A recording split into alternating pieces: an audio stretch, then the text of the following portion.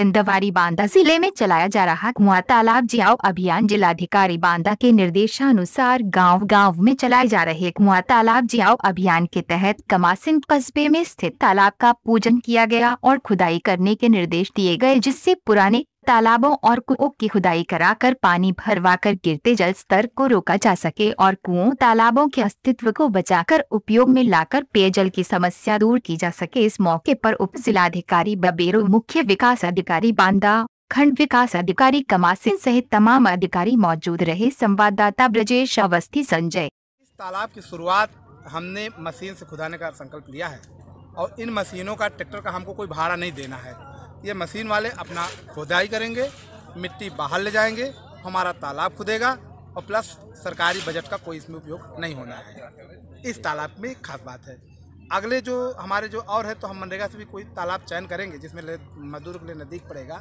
गांव से नज़दीक का तालाब है, उसको मजदूरों से लेंगे। एक तालाब हम प्रयास करेंगे कि हम अपनी सरकारी योजनाओं से भी उसको आगे लें। अपने किसानों से कहना चाहेंगे एग्रीकल्चर विभाग से जो 2,28,000 के तालाब हैं उनमें भी हमारे किसान अपने अपने खेतों में खुदाई करवाएं और आधा चूँकि अनुदान मिलता है 1,14,000 रुपये और प्लस स्प्रिंकलर सेट भी मिलता है उसमें।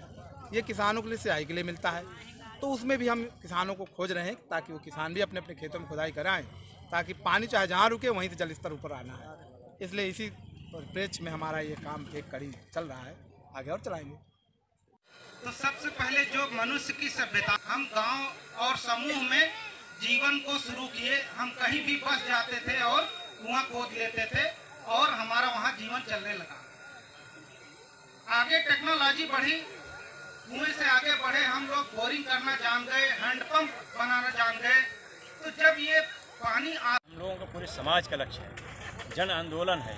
जिस तरह से हमने 90+ को हम लोग जन आंदोलन बना करके यहाँ पर 13% अधिक मतदान कराया, उसी तरह से ये जल संकट को दूर करने के लिए आपकी जिलाधिकारी महोदय ने ठाना है कि हर गांव में 2-3 तालाब खुदवाएंगे, कुओं को साफ कराएंगे, गाज कराएंगे, निकासी कराएंगे और अब की बार उस बुंदेलखंड में विशेष करके बांदा में हर गांव में 3 तालाब 4 तालाब खुदवा करके पानी से लबालब भरा दिया जाएगा। बरसात में आपकी अच्छी बरसात होने वाली है ताकि जल संकट को अगर ऐसे ही 2-3 साल किया जाए तो जल संकट दूर किया जा सकता है।